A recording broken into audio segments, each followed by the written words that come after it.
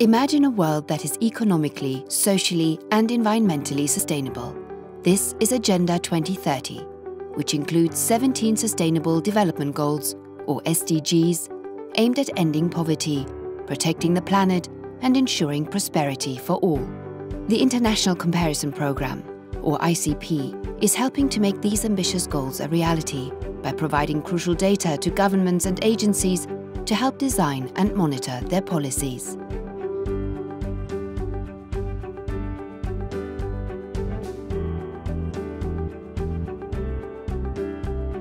The only way to know if we're achieving the SDGs is to measure progress within and across countries. And doing this starts with something as small as a bag of rice. Measuring the cost of rice here, and around the globe becomes data that can be used in countless ways. Just like that bag of rice, the ICP started small as a modest research project at the University of Pennsylvania in 1968, led by Irving Kravis, Alan Heston, and Robert Summers. The goal of the ICP was to set up a regular program of worldwide economic comparisons. The ICP's first report was published in 1970 and compared just 10 countries. Since then, the ICP has become the largest statistical partnership in the world, with the participation of about 200 countries and 20 global, regional, and sub-regional agencies. Through its relationships with participating countries, the ICP collects data on the prices of thousands of goods and services around the world. This data is used to estimate purchasing power parities, or PPPs. PPPs are the measurement used to compare the relative size of economies and the levels of material well-being. Being able to compare the relative welfare of people in real terms across and within countries helps policymakers, researchers and businesses make decisions in the areas of poverty and inequality, labour and productivity, climate and energy, trade and competitiveness, education and healthcare.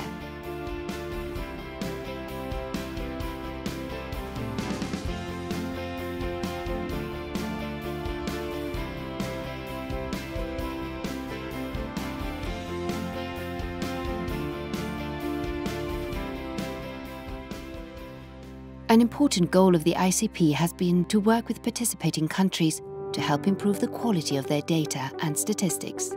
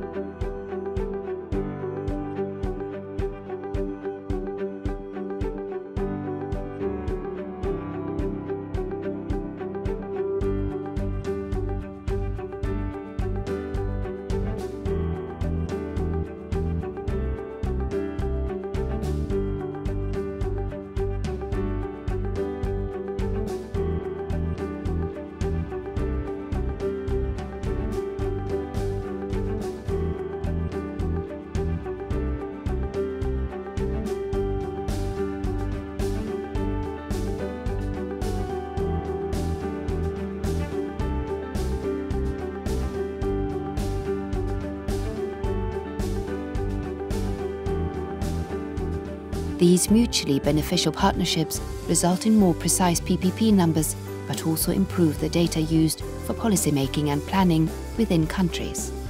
Though the ICP started small, its growth over 50 years has taken it from a modest research project to a permanent global program, from 10 participating countries to nearly 200.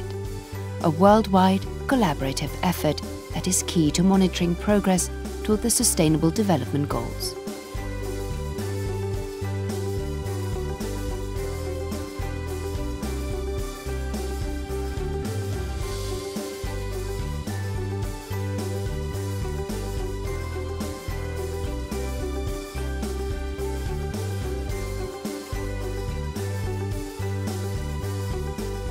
The International Comparison Programme, 50 years and counting.